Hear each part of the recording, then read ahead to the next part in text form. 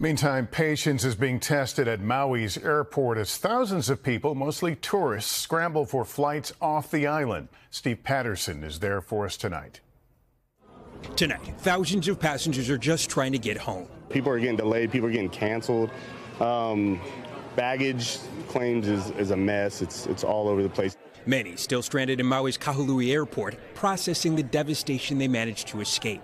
It's just scary to see a big wildfire just kind of coming your way, and it's not something I ever experienced before. We jumped out of the car and ran as fast as we could and got out. Amy Springsteen is headed home to Oregon. She says this is what's left of her Maui rental car. She, along with some others in her party, were going to dinner when she says flames leapt onto the street. There was debris everywhere, fire falling down on top of us, but we got out safe.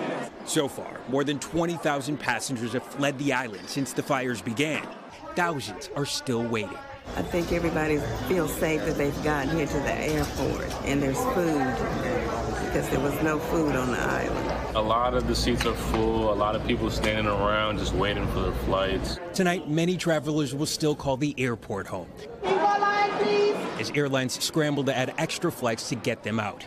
American Airlines even upgraded a plane headed to Los Angeles with extra seats. On Southwest and Hawaiian Airlines, websites showing available flights from Maui to Honolulu for $19. And United Airlines saying they've canceled all inbound flights to Kahului Airport so empty planes can be used to get passengers back to the mainland. And Steve Patterson joining me now from the airport there. Steve, what is the mood there this evening?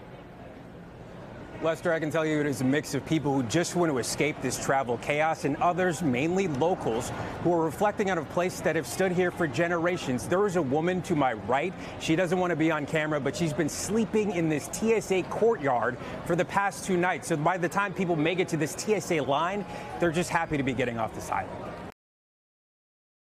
Thanks for watching our YouTube channel. Follow today's top stories and breaking news by downloading the NBC News app.